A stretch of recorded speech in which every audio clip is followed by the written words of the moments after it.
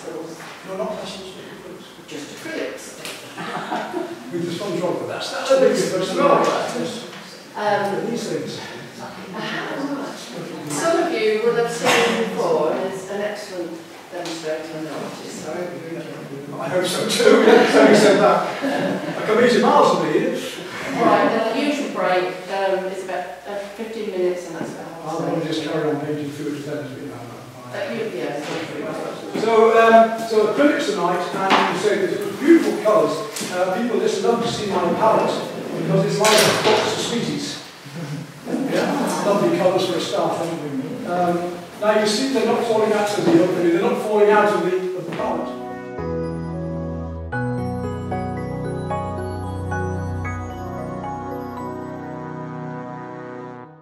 I'm using heavy body acrylics tonight, which are very large oils in their consistency, but they have all the problems of oils. There's no smell, there's no touch, and you can use them with a knife, but you've got more versatility. So you can use them with a sponge and so on, which is much more difficult with oils to clean out, obviously. So heavy body acrylics, all my watercolour set here. You'll see I've got a whole pile of brushes, but here I've only got some rakes. They're very handy, you watercolours will know. I don't go down as fine as combs with acrylics. Painting knives, and filberts and flats, long handled, nylon and rounds. Now the sets that I use, and I recommend, what's spares here, if anybody does want them, these are for oils and acrylics. Try and keep them separate, don't use them for oils and acrylics, the same brushes. You know, if it makes them, it doesn't work too well. The filberts, so 9 brushes, 6 filberts and 4 rounds, or 6 flats and 4 rounds. These brushes here are all have to put you in. So let's have a look at these then. So you get a picture like this that is very, very complicated, or looks it. But in fact, if we do this in the method I'm going to show you, and I call it my jigsaw method in most of my painting, whether I'm using the sponge roller or not, because what I do is draw it out fairly carefully, just the outlines as you see here. Just the outlines. And if you do a bad drawing, so it's a matter of less being better, if you've got a few good marks and you're working within those, if your drawing is bad to start with and you paint loosely, you tend to make things even worse. So try to get a fairly good drawing to start with, unless you're really, really good, unless you just go straight ahead. But if I'm painting from life, I usually just go straight in, hardly just to get into basic composition. So I work out all of the basic composition here, and then I'll use the sponge roller to work out the effect of light. And what I tend to do is work from my mid-tones in all my painting, down to my darks, and then back from my mid-tones out to my lights at the end. The beauty of that is, the fun of it is, and painting must be fun, surely, you know, we've got to have fun, is that you're painting with light at the end. You no longer paint with paint at the end of the painting, because when you start putting all these lights in, and the highlights, it just appears, which is the beauty of painting in that way. So mid-tones down to darks, and mid-tones up to lights. So when I've got all the background done with the roller, as you're going to see in a minute, I then go back with my flats usually and slabbing the paint. And that again, the beauty again is these lovely slabs of paint with the heavy body, like oils you can get, over the thinner paint in the background. So it's rather nice to have this. So what are we playing with in painting? We're playing with light next to dark. We're playing with rough next to smooth. We're playing with warm next to cool. And also within that, when I've got a colour on my brush, use it everywhere. Don't do what I've had to judge many exhibitions in the past. And quite often I find a problem where people have put something in afterwards. They've painted it in a different style, a different way. They put a dog in and it stands out like a sore thumb. You stuck it on and cut it out, you know. So we want the effects of light first. And I'm going to start with my mid-tones and work wherever the colour is on my brush or my roller. I'm going to work in like this with the big umbrellas and so on. It's gone on with the sponge roller thinly, and then I've hammered in with the paint afterwards with the flats. Gradually brought these highlights out. So you can do it with a smaller canvas. If you're doing much smaller than this one, though, you're better off probably just use that. You might not have to use it at all. It's much better to use one colour against another. So with my highlights, I'm playing with very, very light tints of cream, pink, light blue, green, so on, and how the light reflects on one thing to another, how you've got green coming into the water, how light bounces off and reflects off one thing to another, so the green leaves will be reflecting into the water, the blue sky coming through will be reflecting into there, and so on. We've got reflections to think about. So there's quite a bit going on. And now, I've got to get on with the painting. Right. First thing is, how to use the paints. If you're going to use a roller, it's very straightforward, again, by experience. So I want to start with the background, and every single colour has a hue. There's a really good bloke, this bloke called Hugh. He's got all sorts of colours, warm and cold. That's his moods. But we can, well, if I hold this part up, you can see it in there. That is a cool yellow, lemon yellow. That chrome yellow is a very warm yellow. We go towards the red, we get orange, warmer still, we get the cadmium. Then we go cooler again, down to magenta, and down towards the purples. And the purple becomes cooler because it's got more blue in it. So, and the green's the same, a warm browny green, or a very blue turquoise. So every single colour has a warm and cool hues going through it, and you need to understand those.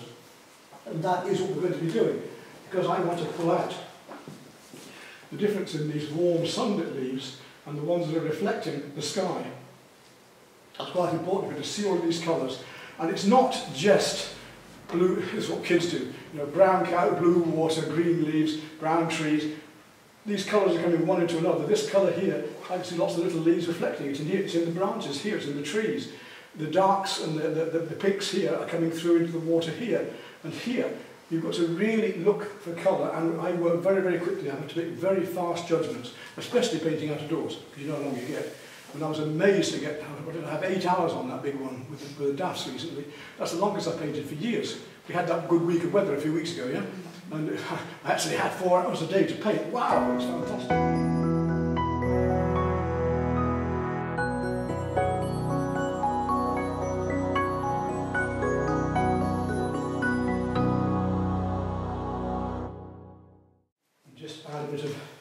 Little bit of water, not too much. Don't wet your sponge when you start off, but dry it. Don't have a wet sponge, otherwise you hit the canvas and the water comes all down it.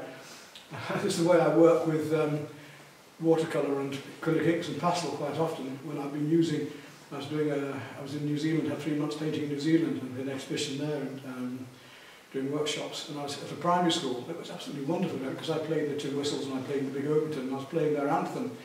And the school children were singing the anthem for me as I played, and oh God, I was almost in tears, you know, it was incredible.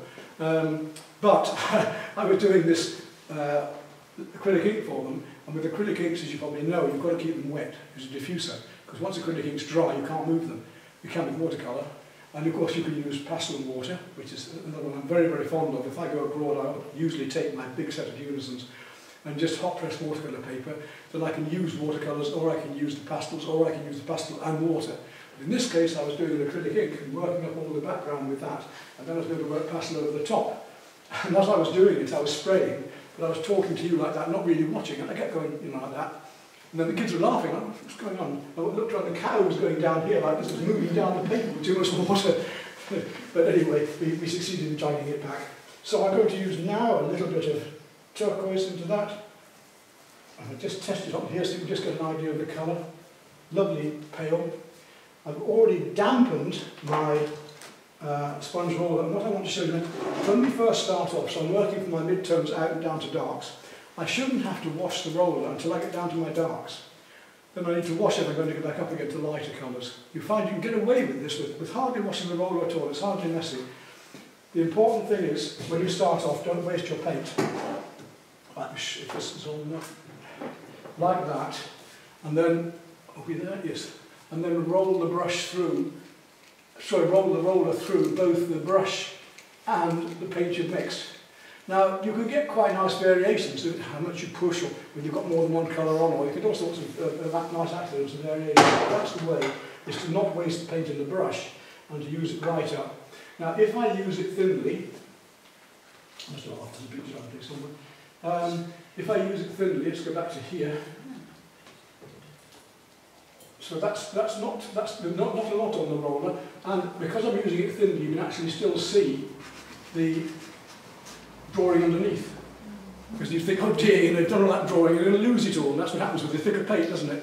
So this way it's not so bad, and you can gradually work it up and still be able to see. So at first it uses a bit more paint. At first it definitely does, until you actually get going. I've got so many colours, it's really lovely. I don't have to have all these colours, but there are some colours you can't do without. And let's just talk about that a minute. If you want to make a purple, we're told at school it's red and blue, but no. If you use a warm red like cadmium and blue, especially a warmer blue like ultramarine, you're going to end up with almost a brown. If you want a lovely purple, you've got to have magenta and you've got to have a turquoise or a cerulean, okay? So these are things, if you're not sure, if you didn't know, and it can change with watercolours and things as well, because you can make a beautiful grey using a glittering crimson and viridian green. Gives a lovely either warmer green or warmer pink grey, but it's great for skies, and you would never think of using that as a grey. Greys normally are browns and blues. You wouldn't be using black and white because you're using colours to balance. I don't normally use black in most of my paintings and haven't done. I use Prussian blue and either alizarin or burnt umber, raw umber, because I get a lovely dark with that. But then I'll come down to my black at the very, very end. So let's just a little bit more of that going. A little touch of processed yellow. Lemon yellow will do. Get that primed again and we get going. So I'm putting on nice thin layers at the moment. I'm not going to worry about these leaves too much. I might just put a little bit on so I know where I am. So that tree's going to go through there. So I'm putting undercolour, and you see that actually my mixing, my roller is giving a slightly mottled effect because I've not been absolutely thorough deliberately, and I haven't deliberately made it absolutely boring and plain. Now you all know about controlled accident in watercolour. You know, you use controlled accident as much as you can to make lovely effects. A bit the same here. Let's deliberately now put a little bit of green with that, and a bit more of that light blue. And I'm going to just roll my roller partially through it, and let's just see what happens now. And you see that lovely variety of mark I get. Straight away we've got stronger green, we've got lighter green, bluer. I want some more of the green coming into here. We're getting this atmosphere. I'm getting an effect of light. I want to paint, like I do with my watercolour often, because I often paint watercolour wet into wet first of all, to get the effect of light. So you can smudge them and look, you can do. And I'm being quite rough. Don't worry about going over the lines a bit, because you can see where you are. I don't have to do this, and I'm going to do it mainly with slabs of paint, just so I can show you how you can use this lovely impasto over this with these heavenly bodies. This is just really to give you an idea. Well, that light blue wants to be behind there. There is an amazing amount of colours going on in this. I'm going right over these branches at the moment because I'm going to go back with my sponge roller afterwards. Whatever the colour is, there's a bit of green coming in the grass here. Let's get it started off, coming through these, the browns and so on here. It's not just brown, orange. You've got the green actually coming into this tree and coming down onto that rock there.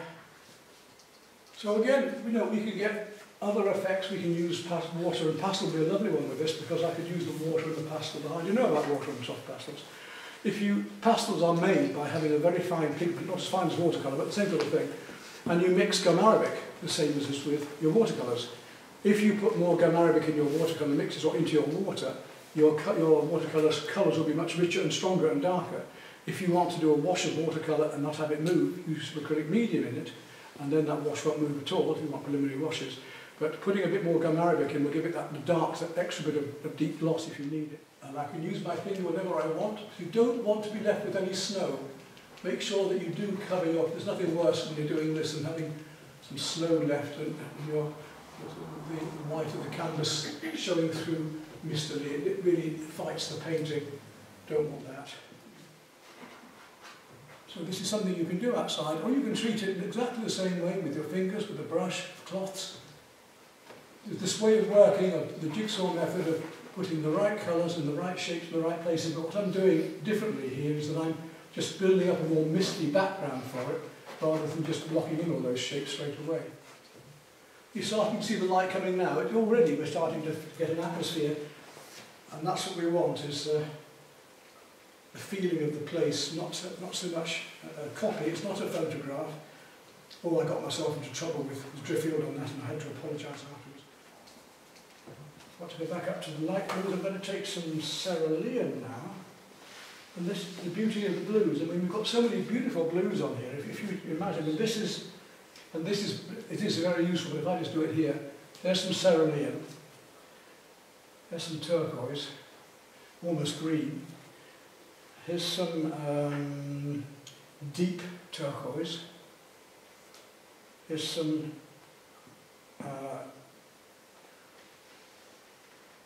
ultramarine, and then a much.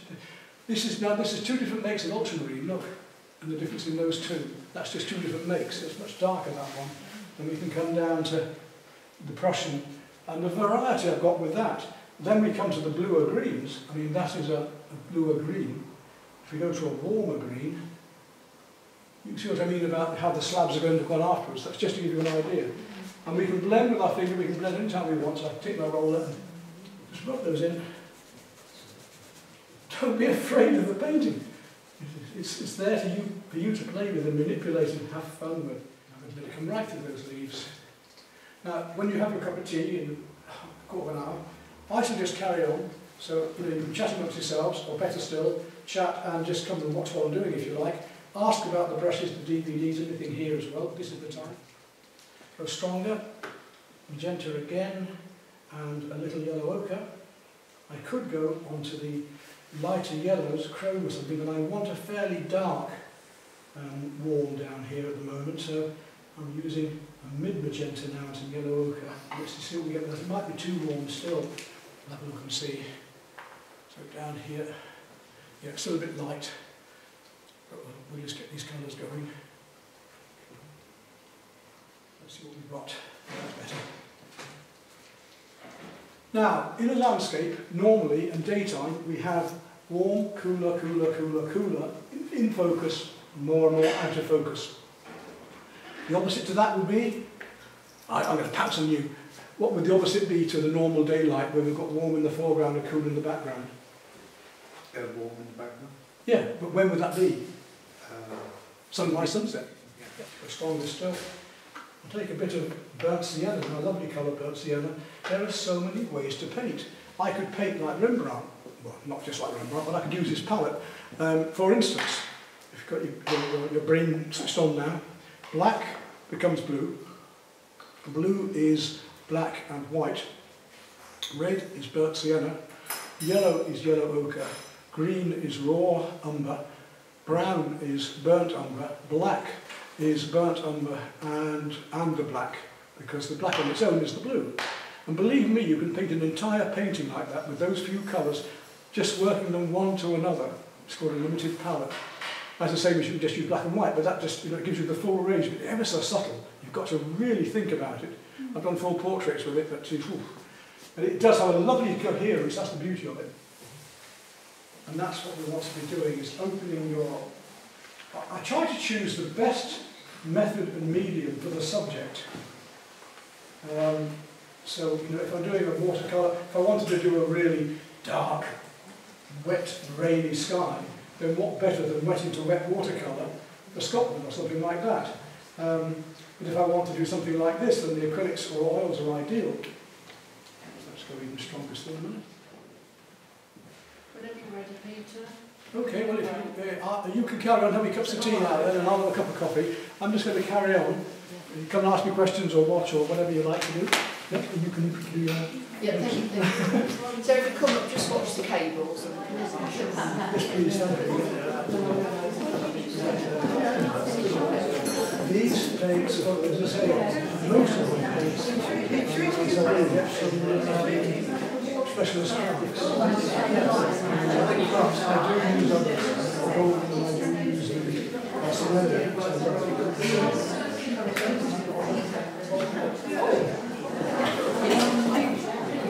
I've done all I want to do with my sponge roller. I'm going to go on to brushes now to start to pull out the branches and the twigs. Then I'm going to go back to my ordinary sea sponges and do the leaves. And then I'm going to come back in with the big brushes to put the big leaves in. So that's going to work fun. That's the beauty of the flats and the filberts, is you can use them as a flat, you can use the edge as a blade. So, and of course, that shape of the filbert is also the shape of the leaves. So I often use the flats just to do my figures and things like that. But the filberts are very useful in this kind of painting.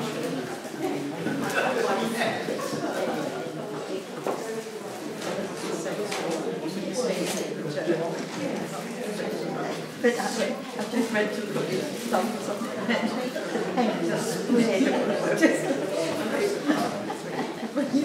Weird things happening.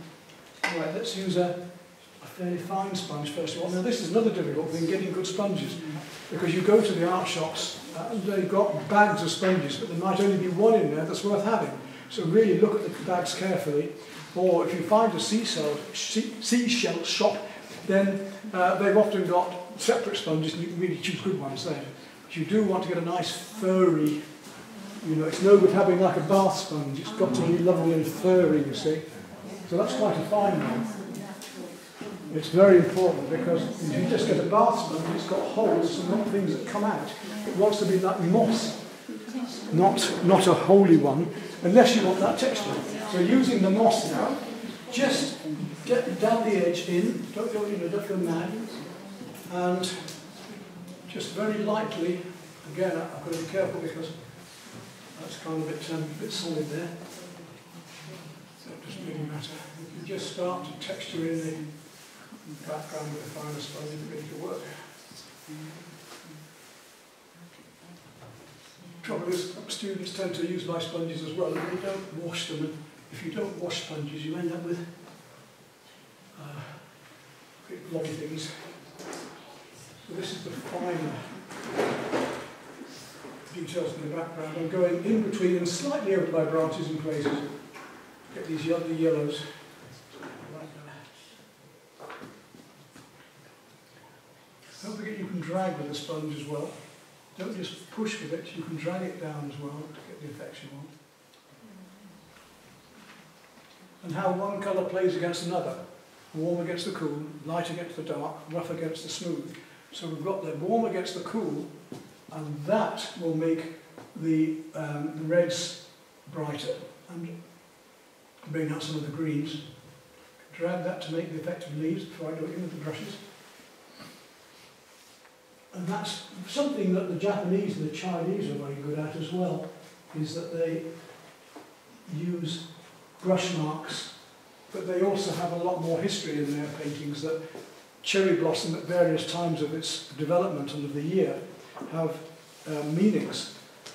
And the painting is not just a nice pretty picture, beautifully composed, but there's a story going on. But the beauty is that the way they use brushes to write with, that they're so fluid.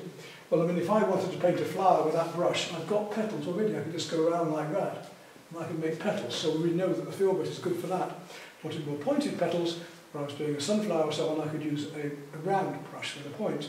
If I just want to slab on colour, as I'm going to do shortly with this, I should be using a flat brush a little bit more. But let's just have a look at these leaves. Now, I really want to use, I'm not going to use the golden yet, I'm going to see what I can get away with. First of all, just by slabbing these colours on, let's just see what happens. Right, so I've got a nice big leaf here. And look at this lovely way we can just slab these colours on. Keep it clean, keep them pure. We want to say, really make it vibrate and sing. You see what I mean? Isn't it lovely to paint this heavier paint against the background? Now you can see how these work and how they're built up. You've just seen it happen. So even if we finish now, you've got the method and you can see the way. But let's take it further. Let's go on, because I want to show you the difference between these cools and warms. So you've turned out tonight, and I think hopefully you're finding it worthwhile now. It sparkles, you're starting to get the texture, but the rough against the wood. I think it's a little bit like when I tell people how to draw trees. Think of a tree as like an atomic bomb. The acorn comes down, hits the ground, spreads out, and the roots are just a smaller version of the tree upside down, remember. All trees grow the branches thick to thin. They never go thick, thin. If they do, it's a burr, and a burr is a cancer of the tree, where it goes thicker and thinner. That's how you get those lovely veneers. So all branches will go thick, thinner, thinner, thinner into twigs. Remember that when you're painting. And that's what I've been doing here. And then the acorn sprouts up, it comes out, and in umbrellas forms branches, which then form leaves in layers of umbrellas. And then those leaves drop off just like the bomb does down to the ground again. If you think about it that way, you can grow your own trees beautifully. And if you just grow from thick to thin, and remember that just some trees will go up and over like willow trees, some trees like pine trees come out in straight branches, but you can, it's quite fun to grow your own trees on the canvas. Play against those cools in the background. If you remember, I made a very bluey cool at the beginning, didn't I? And now I want to come in with these warmer greens, making my marks about those branches. And so if you want me back, just have a look on the YouTube channel or whatever, or see what I'm doing. And try and choose something, because it's always nice to come and do something different for people. Obviously for you as well, because you want something you probably haven't seen before or haven't tried before. So say look at things like the acrylic inks and maybe a flower garden or other things that I do. White first of all. White is called a body colour, and if you get a good quality paint, I use the Sennelier, the bags of Sennelier for white and black. The cheaper paints don't have as much pigment in, they've got more filler. So for instance, the crafts one, specialist crafts, I do use the Prussian blue, but if you take acrylic Prussian blue and put it next to it, it's much richer and darker. So be aware that the lights will be alright, usually with the cheaper colours, because they've got more chalk or filler in them, but your darks won't be as dark as you need, so you need better quality for the stronger colours or for the darks. And suddenly I'm painting with light. I'm no longer painting with paint. To me now, I'm just enjoying these highlights and how everything changes, because I planned earlier my cool in the background, my mid-tones down to my darks, and now I'm going back up to my lights, and I haven't even gone anywhere near white. Not yet. So I've got plenty of room to play. And how warm it's going to go. For instance, I might use a little bit of pure, let's just see a little bit of pure, there's a little bit of warmth of pure yellow ochre. All these lovely varieties, and it's an abstract painting, isn't it? When we do figurative painting, we're always doing abstract as well. We've got to consider that these things are on a plane, that those leaves go back in dimensions. Now this is a bit of pure, it's not lemon, but it's processed yellow, which is quite a light, it's almost like a lemon yellow. Try to get it in the right place now.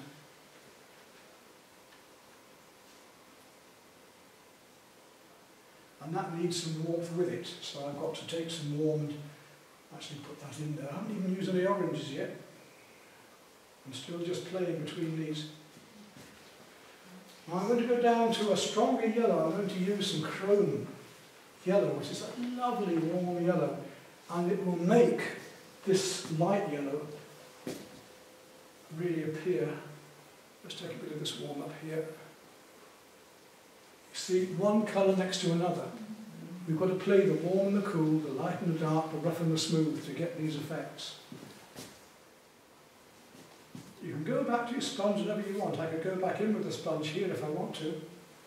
Let's put a little bit more magenta into that, pure magenta. To really get some of these warms going down here. Just want to feel, I want to make the cools cooler, so by putting this bit of warmth in, I can make those cools appear cooler. The light against the dark. So we've been doing the warm against the cool, we've been doing the rough against the smooth. Now I'm putting more, not only the difference in the opposites in the colour circle, but I'm also going a bit darker with some of these objects to bring out the stones. And you might not want the figure in, it might be something that, keep things simple, try and get the flow of the figure, when you're doing figures or animals, just try and get the flow of them and try and keep it just to a few simple marks if you can. Otherwise, and I find that with the portraits and things on these loose ones, if I botch one up, if I start to work on them, I've got to repaint that whole face. It's got to be done in a few marks, a few strokes, very cleanly, If you start to work too much, it stands out. And all we want is an impression. So I don't start painting in nostrils, and I just give an impression to get what I want. So the whole thing is united. It's a whole effect of light and an impression. And I don't make a face stand out in particular. Same there. All I've done is an impression of those eyes and noses and mouths. And you see how that one mark is different to all the other darks. So just one mark can change everything. It really can. Let's do a little bit of orange in the foreground. We'll do a little bit of light orange just for the hell of it, so you can really start to see that I haven't yet been playing with really pure colours. I've only just been hinting at them. This is some cadmium orange. We'll just do a little bit more of that around here, especially in the foreground here where the leaves are a bit lighter. And how that changes the picture again. So I would keep looking at this and adjusting and adjusting. Right, I want that to be a bit more golden. I'll take a bit more of the yellow into it with that orange, and we'll just bring some of those leaves a bit.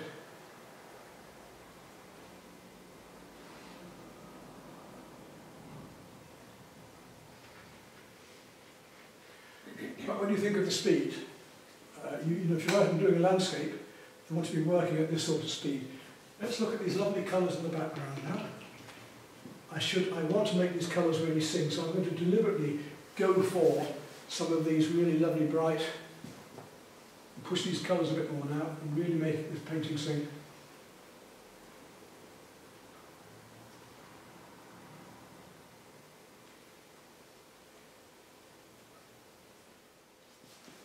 And you just keep playing with the light and having fun, painting with light. Some of you will probably want to have a go, don't you? Now, just come and enjoy, you know. This is when I get carried away with doing a demo, and I'm just painting because I'm enjoying it now. Looking at these colours here, we need to draw the eye into it. We need to try to put the eye more forward. So let's take a little bit of this brighter green.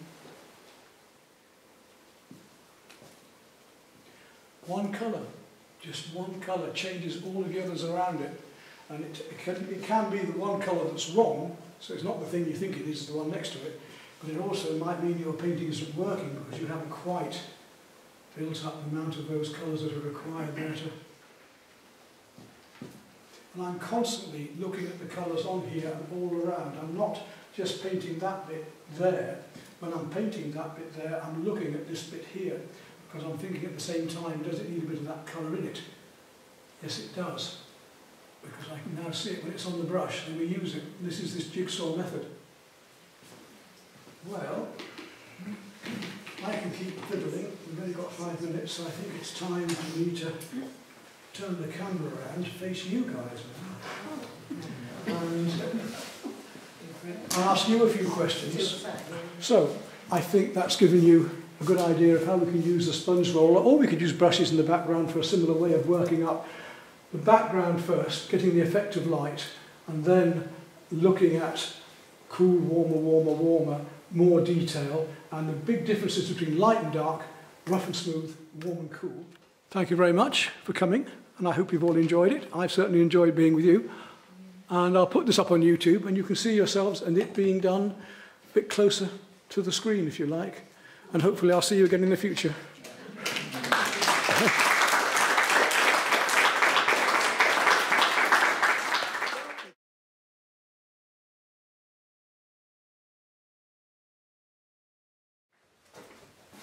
Well, this one that I did for Spalding the other day, it looked great in the light there because it was low light, but the colours and the textures and so on, they aren't quite far enough advanced as what I'd like. It was good just as a demonstration, but I'd like to take it further and get these colours a little bit stronger, brighter and clearer. So I need to work on it more, in other words, and that's what I'm going to do now, just to try and finish it off. Well, I'm going to start off with the 2 sponges again. So I need some more texturing on here, and it needs a lot more work looking at it, really. First on the texturing, do the background texturing first, I think. Just work on that very, very light yellow-green. And again, don't forget to twist the sponge because we do not want a pattern, just want texture. And now we can see this texture a lot better in the daylight here. One part of this I'm going to add a little bit more of this blue. take a little bit of cerulean in this case to add to it, greens, and straight away we're getting some beautiful light which we haven't got before, and I can see actually some of this is coming down into the leaves as well, and hopefully the thing is starting to improve. So we really get this effect of cascading light coming down through.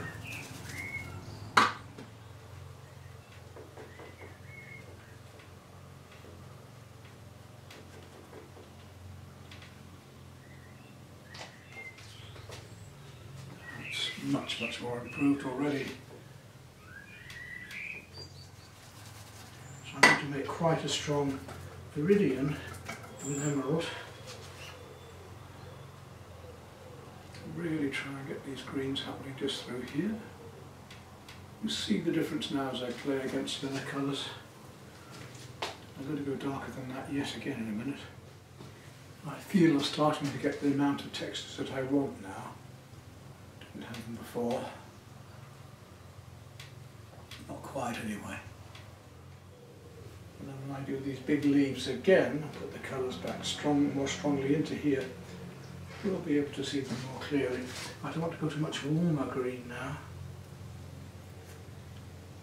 So this is more of a browny green, a mossy green if you like. I'm going to just darken it down a bit with a bit of sap green. So I want to get some of these deeper and darker greens up here, through here. Got this lovely light blue and purple to glow through here yet, which I haven't got, so I'm suddenly noticing now. It really does need this amount of work more, it deserves it. Just going to wash my sponge. Now I need to look at the pinks that are happening in here, there's a bit more of that. And into the water a little bit here and there too. This is before I come back in putting some of these colours more strongly in with the brush. I just want some of the texturing happening here. Now the warmer blues, take some ultramarine. Let's just play with that a little bit, see how that goes. Especially up here, how that warmer blue can pull out those cooler ones before I come back in with the brushwork and making those even stronger. That's right, put the sponge away. Now I need to come back in with the brushes and I need to start building up some of these lovely colours. Can't paint a thin end with them very easily, which I like to be able to do with decent brushes. That's one of the reasons I use these filberts and flats, is because I paint these thinner areas just by turning the brush onto its edge. And you can start to see the thing is pulling together more now than it was. That lovely, very deep sap green, which I'm quite fond of in these colours. This is the Specialist Crafts colour. It's very reasonably priced and heavy body acrylic.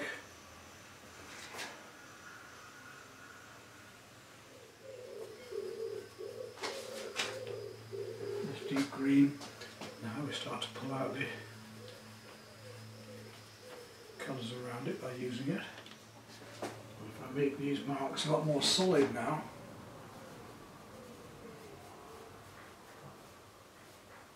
with the smaller branches coming off.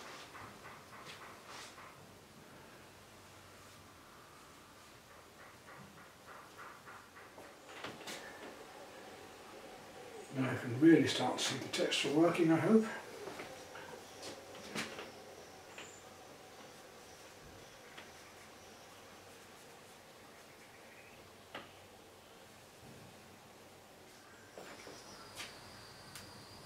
I need to go to the darker colours, deep blue, Prussian blue, and maybe even a touch of purple and black, to really start to use a smaller brush to bring this out.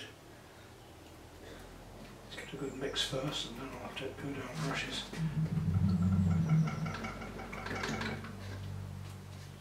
In a moment. Just put a few darks in first.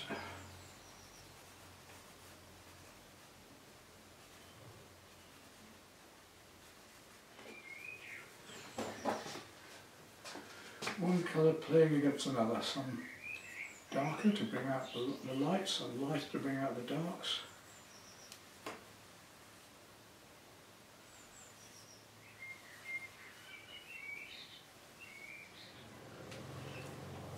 You just got to keep doing all these little lines and lights and darks to really get this to work.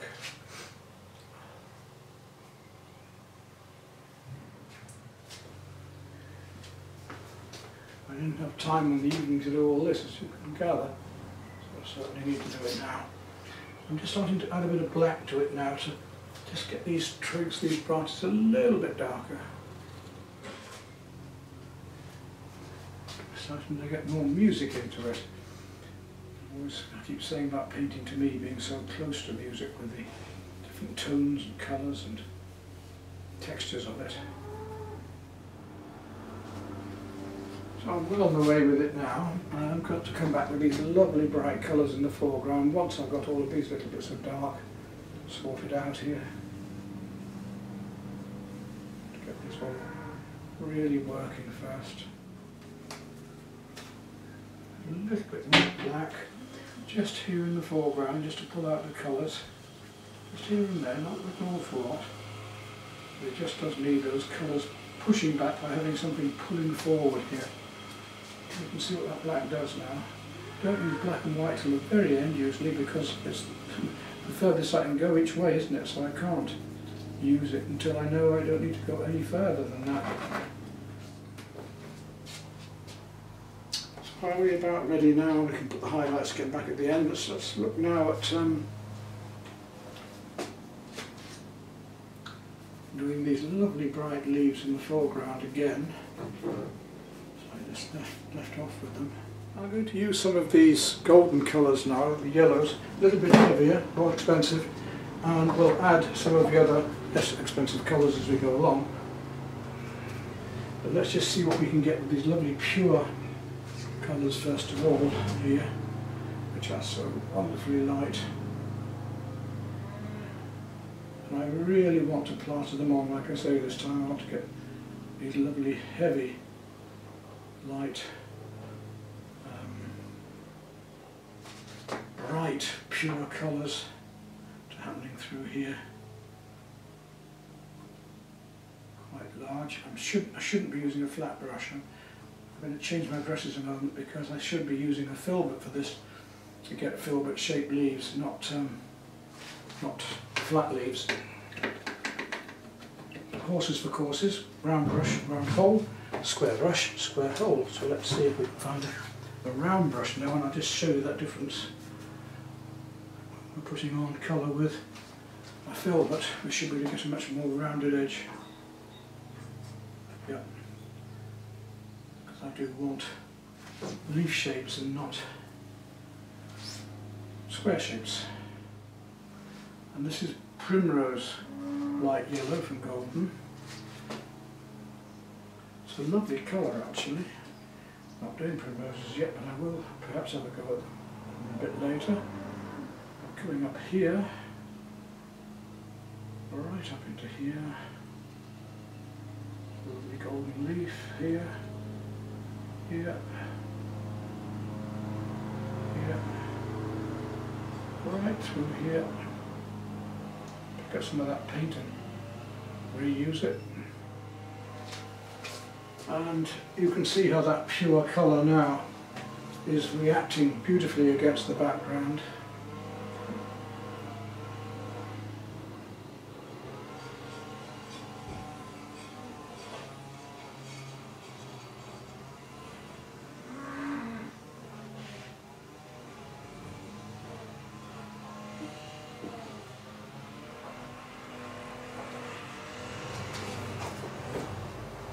In an almost three-dimensional way, which is what I had that when I did the demonstration that day, but I've lost a bit of it since. And this is my brightest yellow, which I'd normally save for the end, but I've decided to put some of it on now, and then come back in with the softer yellows on top in a minute. We're putting a cool yellow on. This primrose is like a lemon yellow, it's very cool. Try and make your marks about what you're doing all the time. So if a leaf has a spinal structure to it, well, you know, be aware of that. Then we can look at the warmer yellows and take the next one down, which is a... But again, it's a creamier paint. It's not as thick as I'd like to use. I'm going to put a bit of white with that last paint I was using and really make a very light cream. So that actually, with white, it gives a slightly warmer yellow, which is interesting. Let's try that white with the other yellows and see how that works. Now I've got to go back, talking about greens, I've got to go back into these greens and turquoises yet. Let's have a little go at that. First of all, I want to look at my very, very light viridian or emerald. But you know, we're playing this cool against these warmer colours in the background deliberately to make those seem warmer. We can't have one colour without another either assisting it or working with it or complementary to it. And these were colours we hadn't really got time to consider in such a rush the other day doing the actual demo.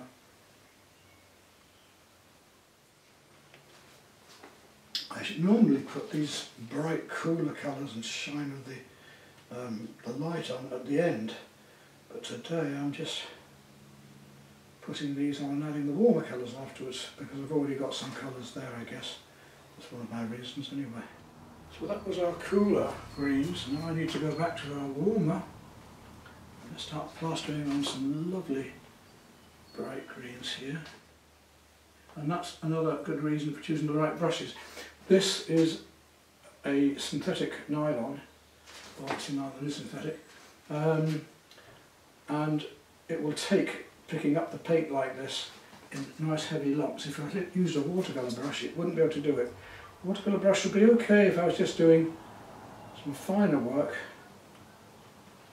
thinner paint, but for heavier paint like this I really do need a good chunky brush.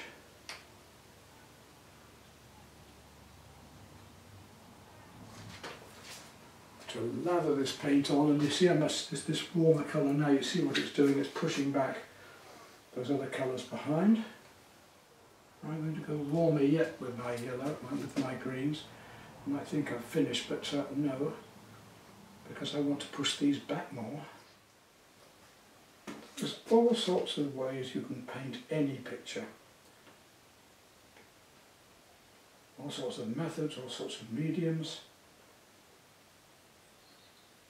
I'm just using this medium in this way because I'd like to choose the best method and medium to suit the subject, and this way of painting this with acrylic, to me, is a lovely way to paint these lovely impasto colours on here and really get these singing colours. In my brush again, and we'll go to some warmer yellows. Let's take from the original colours some lovely deep cadmium yellow, which really is a gorgeous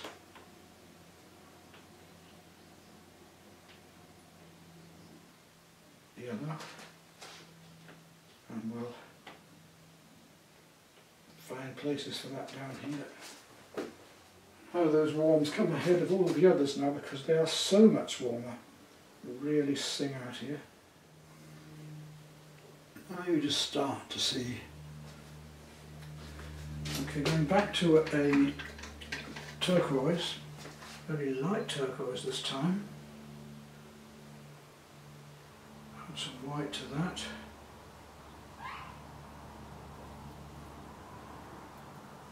It might not be blue enough, it might be bluer. Let's just see how that cool works. Yes, it's about the same actually as I had before. Now, talking of different blues, I'm going to go down to the cerulean and just bring a little bit of the cerulean blue in here. With little strokes in the right place, just bringing out one colour against another. It's very, very light, warm, but light blue now. into here to slightly warmer in a way. It goes to almost a pink on this, but it isn't. So I'm not using pure white, not yet anyway. I'm just using a very light blue at the moment to feel this bit of water gesturally making marks down here. A bit of cream and white to go in later perhaps, but not quite yet. So although we can produce a painting very quickly, we're missing a lot of things if we do that often. I've got to come back and pick up on them again. Try some very, very light green now up here.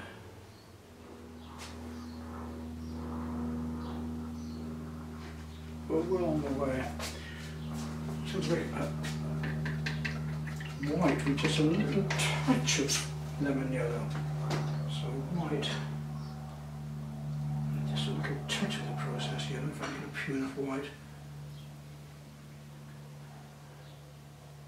A very, very light colour, just off pink, because I want to try and just find these lovely little bits of light just here that are cascading down into the water here.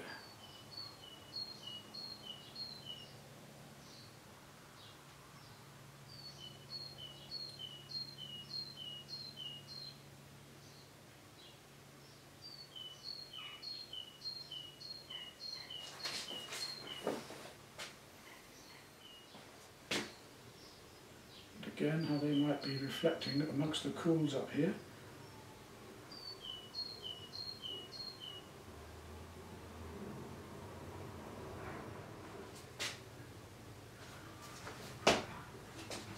Don't overdo it anywhere with any one colour, but just these bits of colour here and there to bring out the opposites or the complementary. Watch where else they could be. I was talking about a much warmer green earlier on, which I haven't used yet much of. Let's see if I can make a difference with this one. It's a much warmer. Very yellow green, as long as a yellow green, that's what it's called.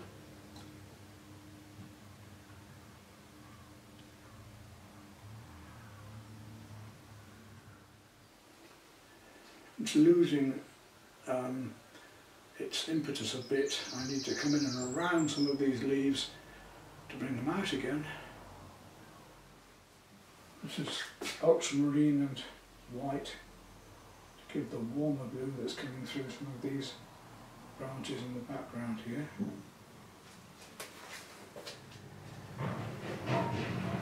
We can work lights over darks, or we can work the darks around the lights, as I'm doing now. Back in pressure, and we'll just look at these branches a bit more as well.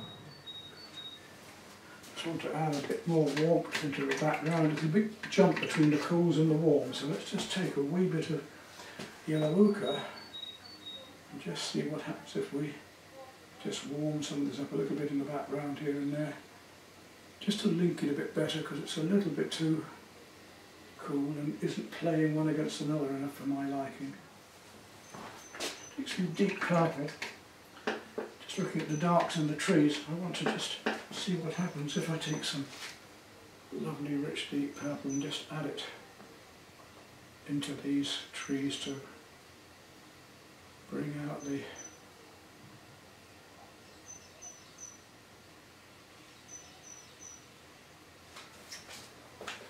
colours against the purple,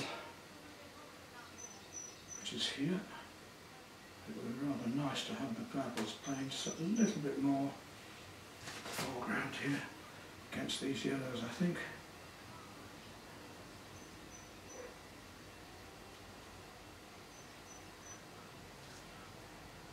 Even right down into there. You see how that just makes it sing a bit more. You've got to keep in mind all the time the colour circle and chemistry of colour, and how that purple can push those leaves forward. Just a little bit here and there, push everything forward.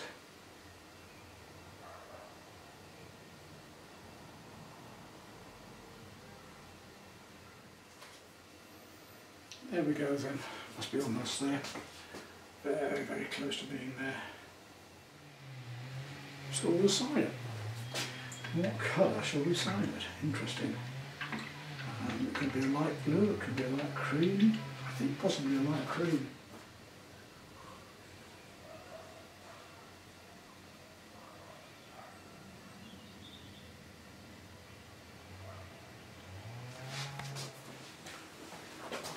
Well, there we are then, the demonstration taken a bit further.